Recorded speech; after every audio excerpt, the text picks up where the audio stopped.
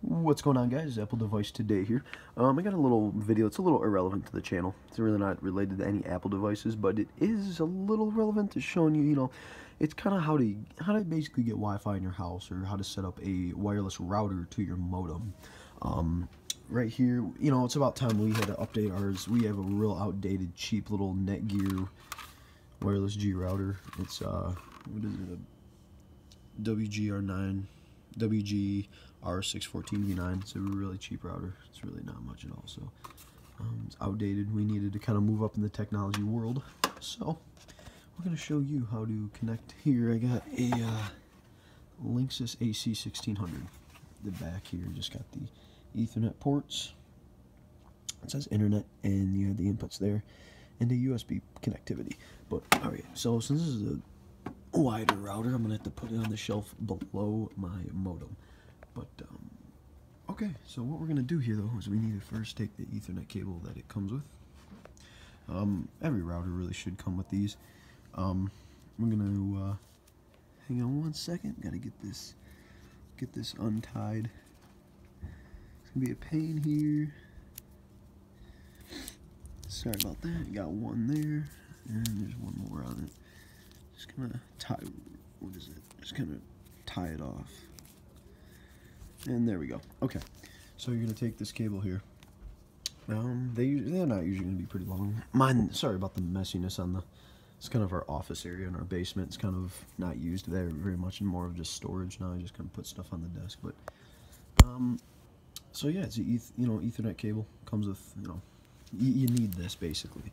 So we're gonna go into the back of our modem here, and you're gonna see you can kind of lay it on its stomach there. You're gonna see these ports. A lot of modems are different, but generally it's gonna have the telephone, the cable, which is already plugged in. Don't worry about that. But then it's gonna have Ethernet. It's gonna say something right there along the lines of Ethernet right there.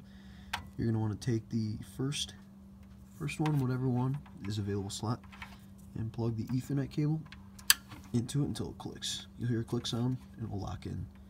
Okay. So now we're pretty much done with the modem. We can now take this and I have to just kind of throw it behind here. Okay, there we go. And we can take this, kind of do some cable management back there, and kind of just straighten things up. And there we go.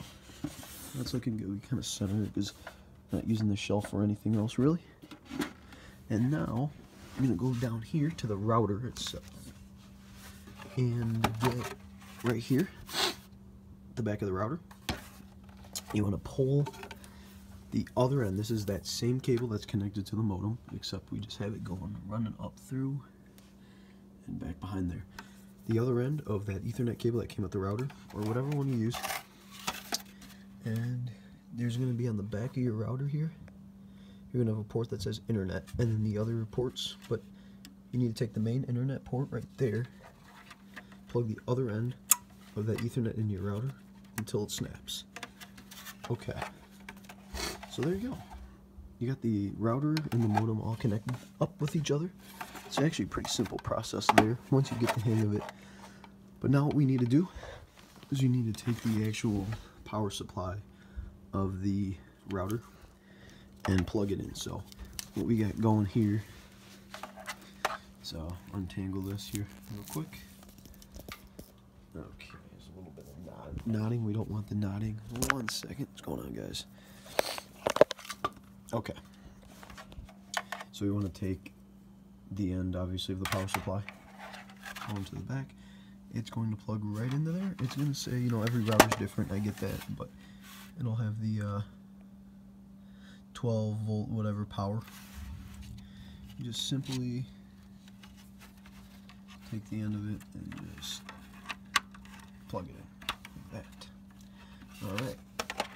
So now we got that plugged in. We need to just take this and plug it into that bar right there, that plug bar. So we're gonna throw this behind here. Well, oh, okay. So we're gonna take this now and throw it back there. So now we got just once again cable management to make sure things aren't too tangled up. We'll take this now. This is the end of the router's power supply. Just plug it in. And now you should wait, and there should be some lights that turn on here in a minute. It's a green light, there we go.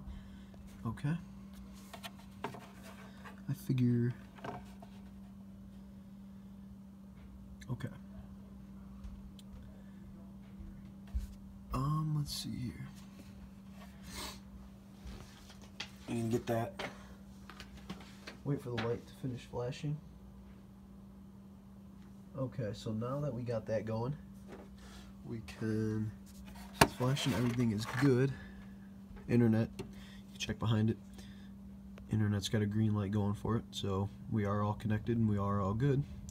So now the actual hardware part of the router is all set up. So now there's going to be other routers out there.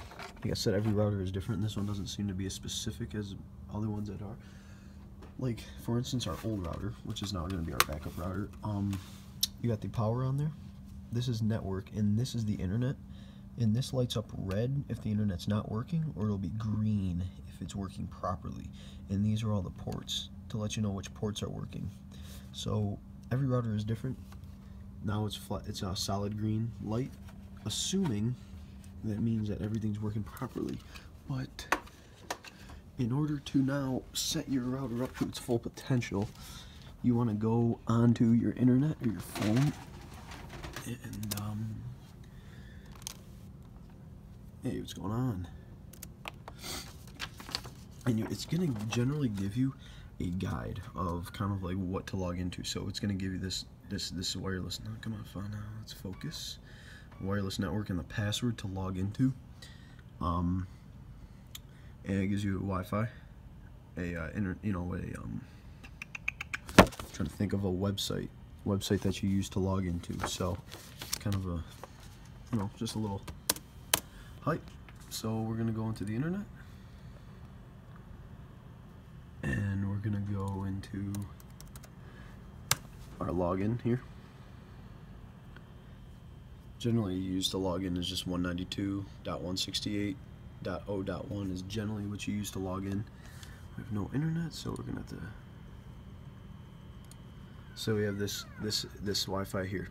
You can go to your Wi-Fi, and we already have it set up. It's gonna be called that Linksys 00486.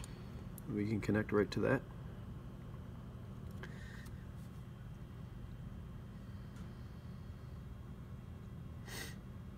Let's give it a few.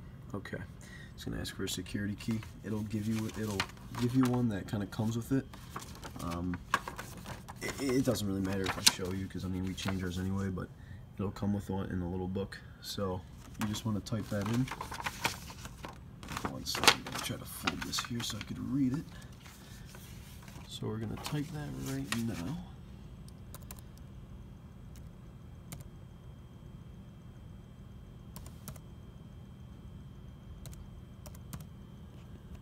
Oh, battery's running low on the old computer.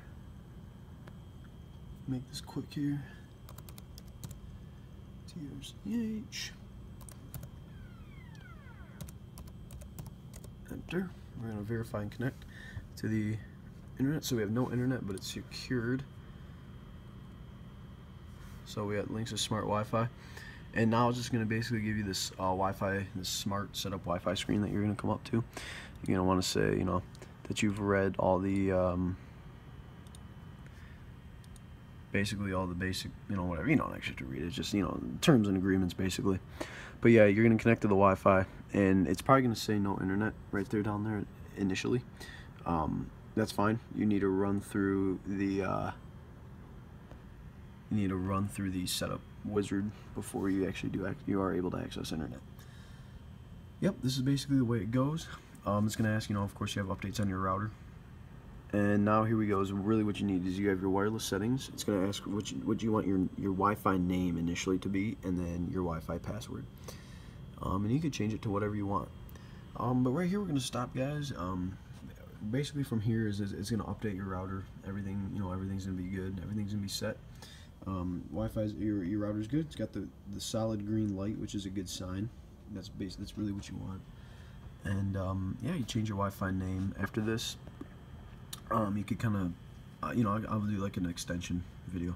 But okay, guys. Hope this video was help. If it was any help to you at all, please give this video a thumbs up, maybe comment, and possibly subscribe if you really enjoy. Helps the videos get out there faster. Thanks, guys. I'll talk to you later, and have a good day.